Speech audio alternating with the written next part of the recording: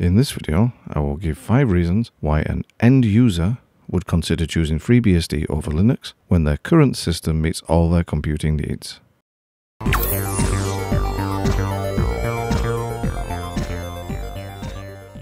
Before we start, if this is your first time to the channel and you would like to learn more about FreeBSD and the journey to a better desktop and server, then please hit subscribe and hit the bell so you don't miss out.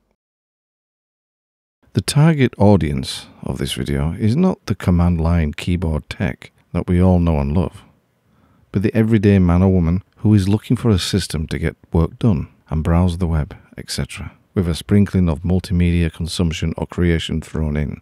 Making a list such as this isn't easy. Although there are differences between FreeBSD and Linux, to a potential new user there doesn't appear to be any, at least on a superficial level anyway. But here are my 5 reasons to choose FreeBSD for an end user.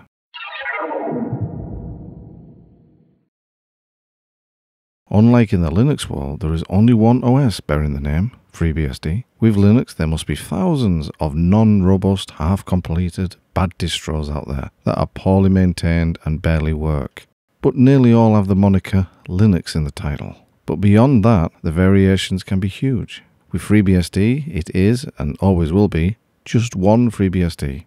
FreeBSD is FreeBSD is FreeBSD. There are, of course, a few FreeBSD derived, and the word derived is not the same as distribution, OSs, mainly GhostBSD and NomadBSD. They are separate, not FreeBSD, but their own OS. In respect of Linux, there are hundreds of Linux distributions, and of course, Linux is purely the kernel, with the userland making up the rest of the OS. Each distro is made up of the same elements, with only minor changes, differentiating between each, and in some cases something as little as a theme change. The main differences between each core distro being the package management system, as in RPM, deb, etc. FreeBSD consists of a kernel and all of the packages that are needed for a complete OS. This core OS is regarded as a complete OS in its own right and is managed by the FreeBSD project, as is the documentation, the help forums, and I'll look into these later. The majority of the core packages are actively developed by the project themselves, and as a consequence, this leads to tighter integration and improved responsiveness for the system. And speaking of package management, the sheer mess that is present-day Linux package management is a spectacle in itself. You got Snap, Flatpak, app images, all vying to win the evolutionary race to be the dominant package method, ignoring the very well developed and established incumbent methods. Snaps, in particular, has been a source of much contention, with Linux Mint not adopting this proprietary form of package management due to concerns of nefarious intent. In FreeBSD, you have one package management system and 2 ways to implement it. You've got PKG and ports, the former being pre-compiled and the latter requiring user compilation. There is no hidden agenda or competing standards, no egos to bruise or rights to be beholden, just rounded and familiar and consistent ways to install the programs and applications you require. So, for the end user, to install something like Firefox, it is as simple as pkg install Firefox. Imagine you go to a friend's machine running a random Linux distro. It's Linux, so it should be the same as your own machine, right? Wrong. It uses a package management system you haven't used before, and the configuration files are all in varying places. It's a nightmare to use, because each distro developer insists on using different conventions in directory structures. Why? Because each one thinks that their way is the true way, a better way. With FreeBSD, it's always the same. A FreeBSD 10 machine will be very familiar to someone who's used a 12.2 machine. In FreeBSD, things don't change for the sake of change.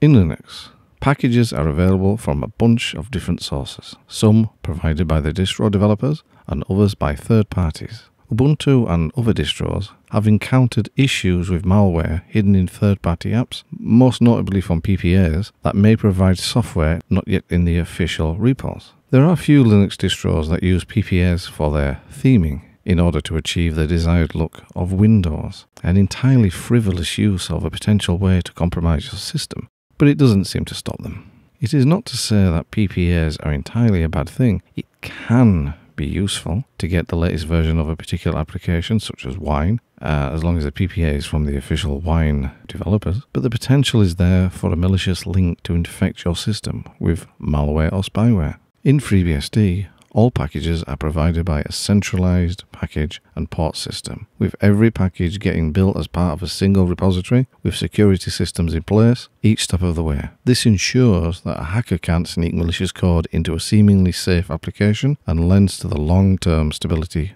of FreeBSD. Another aspect of trust is the trust in the FreeBSD project itself, a truly democratic structure that ensures that no seemingly arbitrary decisions are made that would essentially disrupt the development of FreeBSD. For example, to switch from Xorg to Mia, back to Xorg, and then contemplate a half-finished Wayland, or the inclusion of the much maligned System D, something that I hope will never come into FreeBSD.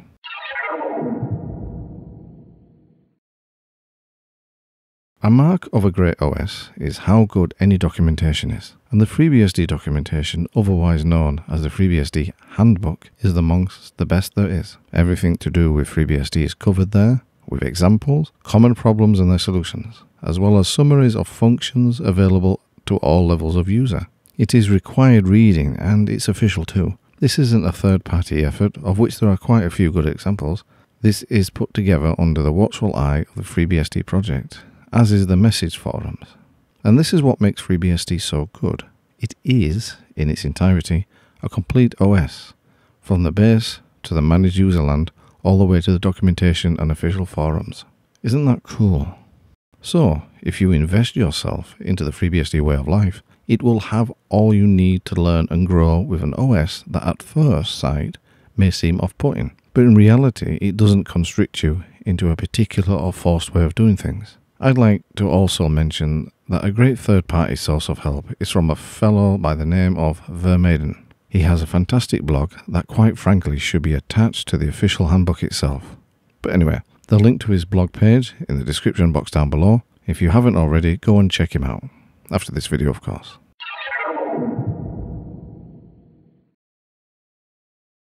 One thing you will notice about FreeBSD when you use it for either a server or on the desktop is the performance.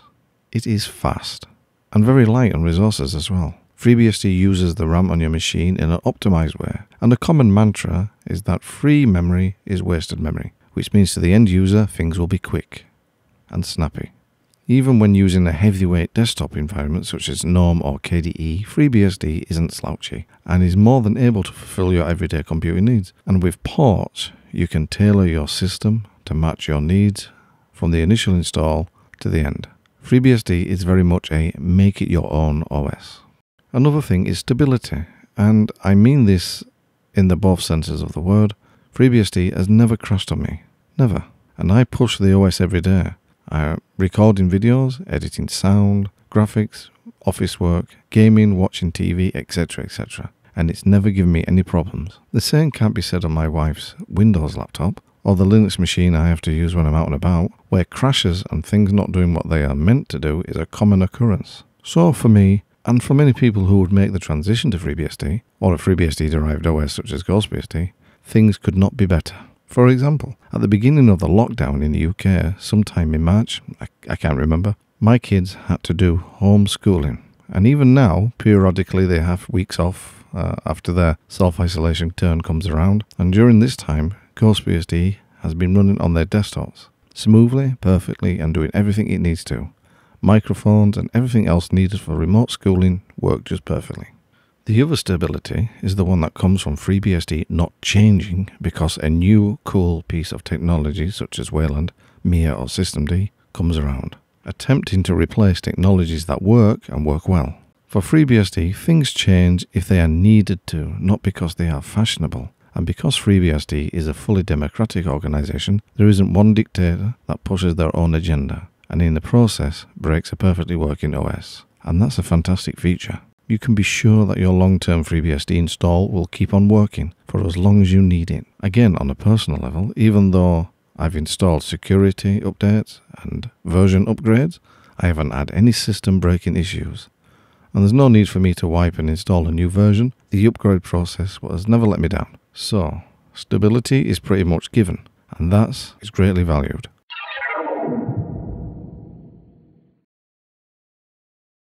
Because FreeBSD hasn't been dumbed down to a point and click level, the user base exhibits more expertise, for want of a better word, and any problems you have are more likely to be answered there. The FreeBSD forums have questions and answers on almost anything FreeBSD related, and there are tutorials too with the authors who actually use the OS. And yes, there is this channel. I will try and help when I can, and if I don't know the answer, I'll do the legwork and find out for you. There aren't many FreeBSD channels on YouTube, mine being the biggest and perhaps the oldest FreeBSD dedicated channel, but there are others, and I'll link to one of my videos where I list the other channels. One criticism I have heard about the FreeBSD community is that it's populated with elitist types, and this is far from the truth. Via my YouTube channel, I have come to know hundreds, if not thousands, of FreeBSD users who I would have not had the chance to meet otherwise. They're not as numerous as Linux users, and this is quite a revelation. They are a very closely knit group of individuals and are always willing to help each other. Even the top developers aren't beyond helping end users with a problem, usually via Twitter, where a great deal of FreeBSD top brass can be found, not to mention IRC, but that's a whole different world. Well, this video hasn't been a reason to use FreeBSD for the technical crowd, but this is more of a reason, perhaps, why an end user would use FreeBSD. And I think I've answered the core reasons. Of course, if you disagree, then please leave a comment in the comment section down below. Anyway, thanks for watching, and I'll catch you next time.